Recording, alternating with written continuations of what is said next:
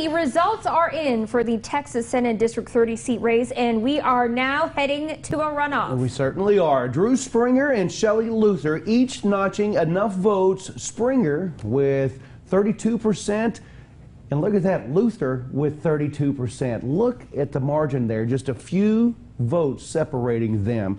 That is crazy. Zach Verdia spoke with both candidates today, along with Chris Watts, who finished in 4th place behind lone Democrat Jacob Minter. So, Zach, how are Luther and Springer feeling about these results tonight? Well, guys, both candidates moving on to the runoff expected a result like this, given the 6 candidates in the race in less than 40 days to campaign. An unprecedented special election.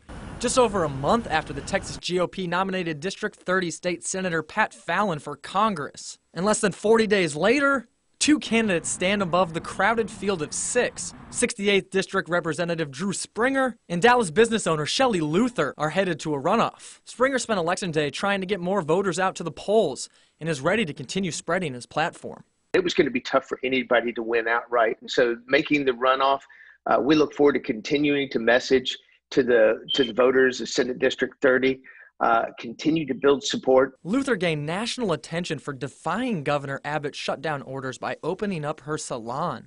Now she's looking forward to continuing to hit the road and doing more throughout the district. We're excited we get to see even more of you, and we will be on the road again. Even though we put 15,000 miles just in a few weeks out of our car, we're looking forward to putting even more and bringing this race home. The sole Democrat, Jacob Minter, jumped out in front, but Springer and Luther pulled ahead when numbers from a majority of counties came in.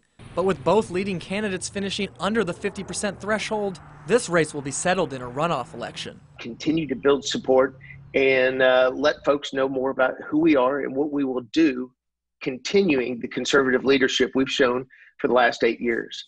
Neither candidate showing any signs of slowing down. All your support and everything that you've done with me so far, and I definitely will not let you down, and you will see me all around the district. The results are in, but this race is far from over.